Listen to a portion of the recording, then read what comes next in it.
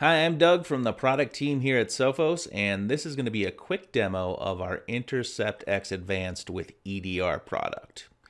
Now, our end user here has been tricked into downloading what they've been promised is an application capable of leveraging artificial intelligence to magically create pies from nothing, out of thin air. Come on. Okay, no judgment, but of course, no pie either, due to this being impossible. And we can already see a mystery zip file on the desktop here. And of course, our user is going to try to download a pie. That's going to result in another file here called dropper. Not a proud day for our organization in general, but luckily Sophos Endpoint Protection detects dropper and cleans it up. But notice that the application itself is still running. It's time to investigate. So as an admin, here's what we'll be looking at in Sophos Central. We've got the alert here, and at the top of our most recent threat cases, let's click on that. And you'll notice right away that we've already got a reasonably clear idea of what happened. In this summary box, we've got the detection name, where it came from, how many business files were involved, which machine and which user are involved, and when everything happened. So a good overview. And then helpfully in the suggested next steps box, we've got something of a roadmap to follow in order to clean things up. We should first set a status for the threat case. We should investigate the processes that have been marked as uncertain in the graph below, dropper and recipe addicts tool, both marked with an orange icon. We should isolate this machine and scan it. So let's isolate this computer right away to ensure that the attack, if it's truly an attack, doesn't move laterally to other machines on our network and isn't able to use this machine to move files outside of our organization. Now back on our user's machine, they get a message saying that their computer has been isolated. So that means a couple things. First, these files that our user was able to access on the network are no longer accessible. Great. That will take care of our exfiltration problem, even data on shared and network drives. Second, to ensure that data isn't stolen from this computer and to prevent further malware downloads, it'll no longer be able to access the internet. We're looking now at the machine of a remote attacker that might be connected to our user's machine in real time, and you can see that since the machine has been isolated, the attacker has been cut off from it as well. Okay, we've successfully isolated the machine. Now let's take a look at these uncertain processes.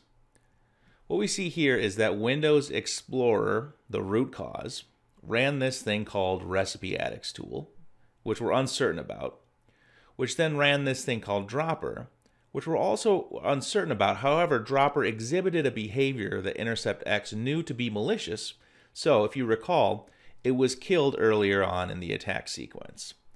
So we need to go check out recipe addicts tool now because we're not sure about it, but it hasn't exhibited any malicious behavior yet. Taking a closer look, if we click on the process, it'll slide out a panel here where, if we haven't already, we could submit the file to SophosLabs for analysis, and after a couple minutes, it'll come back and we can see that it's somewhere in the middle here, so reasonably suspicious. The Report Summary tab gives us a little more info, including a brief overview of the machine learning analysis that was run on the file. Here's where we start to see that this is looking more and more suspicious. So then popping over the Machine Learning Analysis tab, we see, yes, although this file's attributes weren't overly suspicious, its similarity to other known bad code is getting up there, and its file and path are extremely suspicious. So it's become pretty clear that this file has gone from suspicious to malicious thanks to our SophosLabs intelligence and our machine learning technology.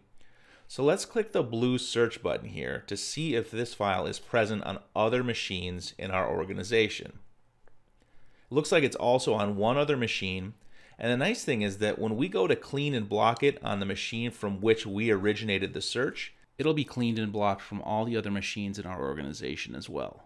This will kill the active process and remove it from the disk, and should we accidentally clean and block a file that's not meant to be removed, there's an undo function that's available in case files need to be restored.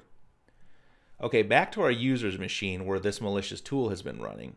We'll see that it's now being blocked, and even though this machine is isolated, it can still communicate with Sophos Central, which, as you'll recall, we just used to clean and block it.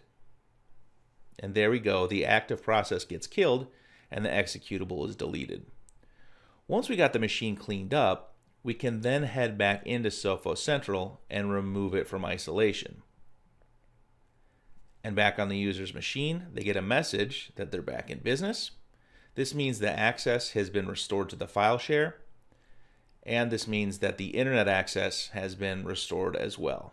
So that's one possible way we may handle things, but let's suppose instead that we subscribe to some sort of threat alerts feed that warns us of this new attack going around, and we've got a hash or a file name to work with.